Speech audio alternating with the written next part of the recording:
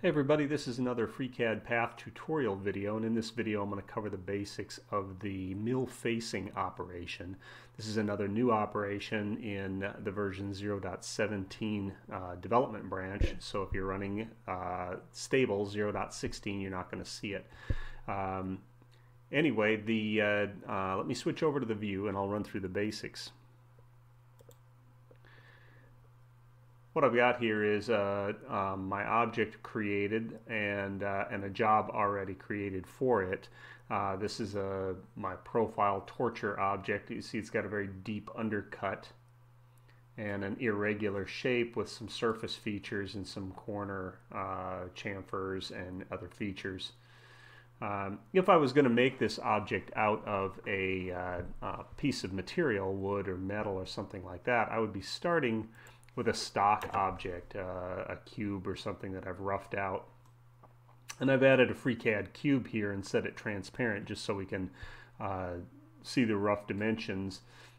And you see from the top it's just a little bit bigger in the X and Y direction, and height-wise it's a little bit larger as well.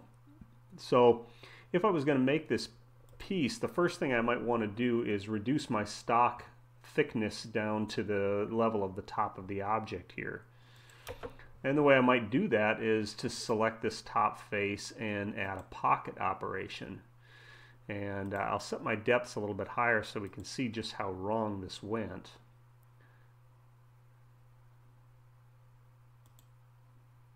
And you can see that while I did get a path, it's attempting to clear the entire face, but it's avoiding the features. It's avoiding the internal features where there is no face there. It also avoided these outside edges, again, because it's operating on the face. Now I might say, well, you know, what I need to do is add additional faces to the pocket selection. And you can see that, yeah, that got the clearing path in here, but what you can't really see is that clearing path is actually clearing all the way to the back of that undercut. So it would be destroying the top part of my part, like this. The other problem with this is, besides those, is that it's not clearing these other parts of where the stock object is, out in these corners as well. So and I don't have any geometry that I can click on and select, so how can I force the pocket operation to clear those down to the top level? And really you can't, not with the way pocket is currently written. So I'm going to go ahead and delete this operation, and I'll show you how we can achieve our actual desired outcome using the mill facing operation. And I'm going to turn off my stock cube for right now.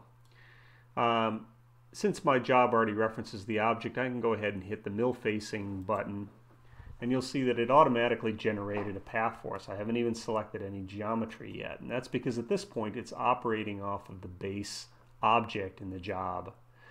And it has got a path that's already far superior to what we were getting with the pocket operation. It's doing a regular clearing, it's avoiding these internal features, and it's doing the entire shape.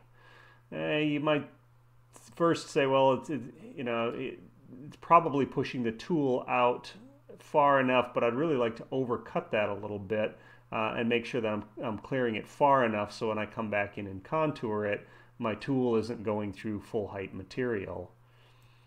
So on the operation we've got a pass extension, and I can just throw in about, we'll go 6 millimeters, and it just expands the clearing area by that amount in both directions, X and Y. So now looking at it from the top down, you can see that I'm pretty much clearing my entire object. And if my stock object was basically the shape of my final part, this might be all that I need. It might be perfect. However, since I'm starting with a cuboid and I still need to remove these corner areas as well.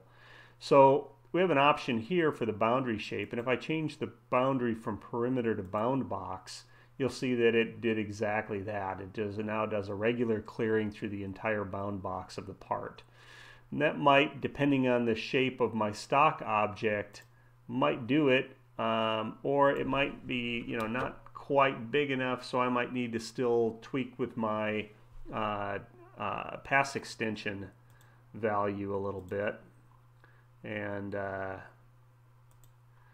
you know, I can make sure that I'm now going far enough, and right now that would work, but I'm not, you know, that's one very heavy cut from the top down, so I might want to change step downs and start at like 40 and go down like 2 at a time, something like that.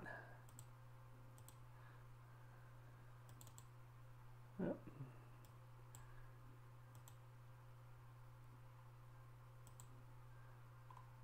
And now it's looking quite a bit more like what we'd probably expect. Anyway, I'm just playing with it here. You'll see that the base geometry tab still does allow for selecting specific geometry in here. If I were to select this face and add it, you see that what it did is it operated now, instead of operating off the whole object, it operated off the selected face. This would be very good. For instance, say I wanted to come down, I just wanted to mill this top face down, but I wanted to avoid that internal feature problem that we saw originally. You can do that. However, if I switch this back to using the perimeter shape, you can see that I've still got a real problem with this. While it is operating on the face and it is operating on the perimeter, it is actually plowing right through this overhang here. Because the face extends underneath the overhang, the current implementation of mill facing is not taking that into account. That is a limitation of mill facing right now, so just be aware of that and check your paths very carefully. That's about it for mill facing. If you have any questions or comments, please post to the FreeCAD forum or in the comments down below. I'd be glad to hear whatever you've got to say. And anyway, let me know how it works out. Thanks. I want to give another shout out and thanks to Maker Redux Corporation.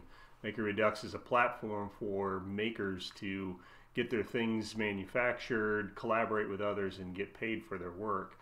They've been very helpful to me on path development and are also sponsoring these videos. If you get a chance, please check them out.